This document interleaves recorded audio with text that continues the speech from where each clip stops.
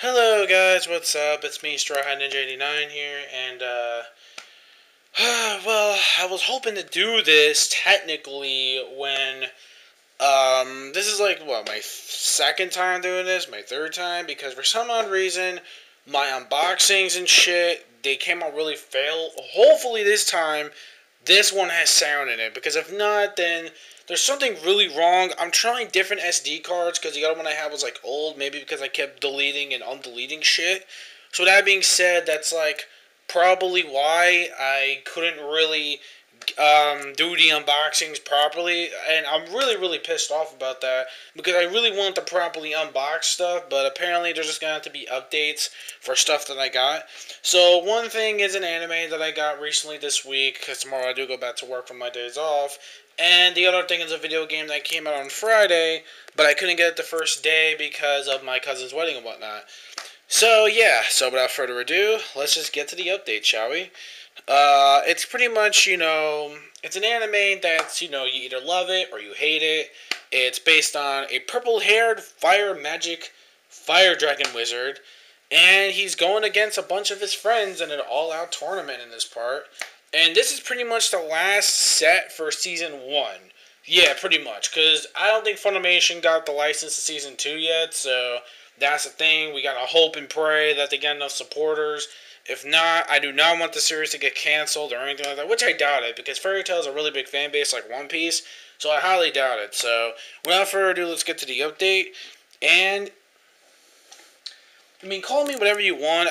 Yeah, the manga may not be, like, as good, but the anime sure is very entertaining. I love the openings, I love the music, I like the characters. Friendship thing gets a little bit irritating after a while, but it's not as bad as people make it out to be. Trust me, there's even worse repetitive series out there. Inuyasha. If you got the reference, let me know what I was about to say there. Yeah, I think pretty much people already got the joke. Like, oh, I know that was a little bit corny. I apologize. Sorry about that. But, like I said, there's other series that are beyond worse that put the whole friendship... Well, not just the friendship thing, but the repetitive plot, rinse and repeat over and over again. At least with Fairy Tail, it's more... I might make a video about that, like how it's not as repetitive as people say it is. Inuyasha, again, is beyond worse when it comes to repetitive, especially the first series. It's Final Act I didn't see, so who knows.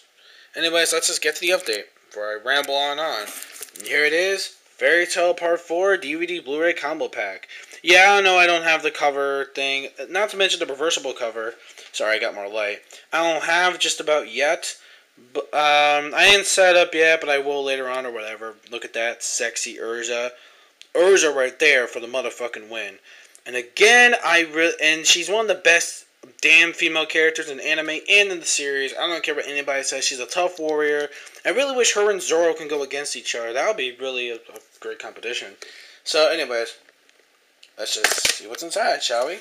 As you see, you get your usual table of contents. You got, Happy right there, your table of contents of episodes, and here's the first disc of the DVD version. I always don't get why the Blu-ray versions don't get the same treatment. That really pisses me off. Like, really? Come on. It's a higher quality disc, so you can obviously get more out of it, but whatever. Sorry, I'm zooming. I'm not zooming on her boobs. I'm not zooming on her boobs, you perverts. I'm not. It's just my damn camera thing, zooming thing is yeah. Hold on. And here's disc number 2 for the DVD version. It's really nice. I really do love the disc arts for DVD, but I really hate, again, how plain the Blu-rays are. It just shows, like, happy expressions. He's just, like, getting all serious, I guess. And him being all cute, or for your weeaboos, kawaii, looking all cute for the girls, for fangirls of Happy, you know what I'm saying?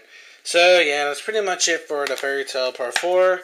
DVD Blu-ray Combo Pack. I'll put it back because I'm watching it. I'm on episode... I forget.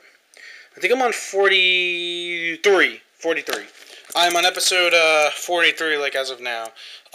Sorry, but I have to go get the other thing, which is the video game. And it's on the Nintendo 3DS that came out on Friday. Again, because of my cousin's wedding, I couldn't get it the first day. So yeah, without further ado, let's get to the other game, which of course isn't an unboxing, it's just plain. Now, I had the box to the game, but I threw it out because, one, it got ripped. And the next thing, I don't really like those boxes because they wore out thin so badly. I thought the boxes come with the special edition. Are the boxes with the special edition, or they come with all the Kid Icarus versions? Because I thought I just got the special edition for the same price, which is weird, at my local video game store. Not GameStop, it's just a local video game store. So, whatever. Anyways, and it's our beloved Pit returning after 20 years, you guys. Here it is. Kid Icarus Uprising from 3DS. Smell the epicness, you guys. This is the day we've all been waiting for the 3DS. A game I was really expecting for the 3DS, you guys. I saw different screenshots. It's getting some pretty damn good reviews. Everyone seems to praise it as one of the best 3DS games they played. However, I do agree with the flaws. I do agree with it that technically the controls for ground, again, could have used a little more work. Oh my god, you're agreeing with IGN and GameStop. Stop the presses! Well, to be fair, I do agree with them on that. They are right that the controls on ground could have used a little more work. While on the air, the controls work very, very well, but I'm pretty much used to it. Even if the ground ones feel a little bit clunky, I still got used to the controls, and it's still very, very fun. And here's the back of it. Is it just me, or does it seem Final Fantasy / Kingdom Hearts-ish, sort of? It kind of does remind me of, like, the art style reminds me either of Final Fantasy or Kingdom Hearts. Even the weapons, look, God, even the weapons remind me of it, which is, like, weird.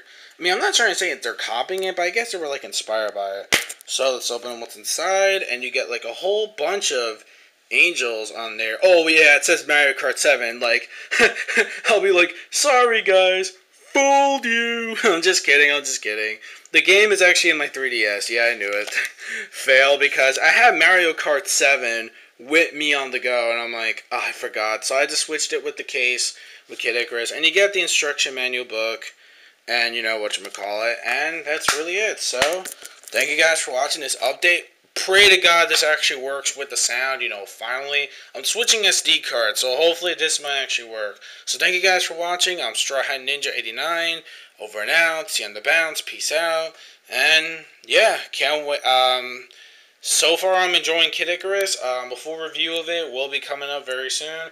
Same with Ultimate Ninja Storm Generations, which I'm pretty much almost done with it. I'm pretty much going to get that review with it very quick. I don't know what that was. So, anyways, later, guys. Peace.